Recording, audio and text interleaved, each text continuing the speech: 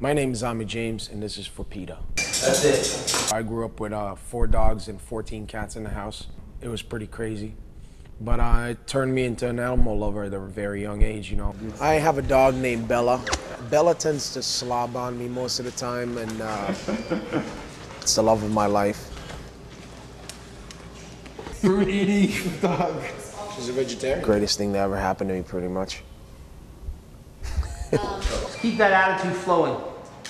Good. The younger generation really needs to get more interested in how to make this planet a better place, how to treat animals better, how not to wear, you know, fur and mink. If we wouldn't be wearing mink, nobody would be killing it.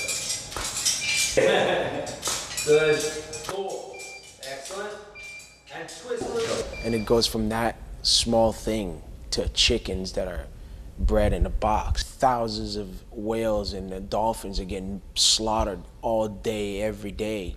You're kind of like, I didn't do it. I don't know. I didn't read the label. We need to get more interested in what we're consuming. I've witnessed a few animal abuse incidents.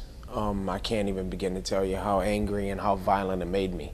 To see people bringing back a bear in the back of the truck just doesn't make any sense to me. So what, so you can stuff it and you can have your glorified, you know, stuffed animal in your house, so you could tell your friends, I shot this thing, like that makes you a brave man, or I just don't get it. I was watching TV, and then all of a sudden there was something about Roberto Cavalli's fashion, and I saw people wearing cheetah furs and all sorts of crazy things like that, to the point where I got asked to do a Cavalli vodka design, and I said, fuck no, I'm not doing it. I'll never do it.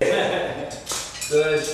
I love all animals. I can't kill a roach. I'm the type that saves spiders in the house and takes them outside. But yeah, it's my life pretty much. There you go.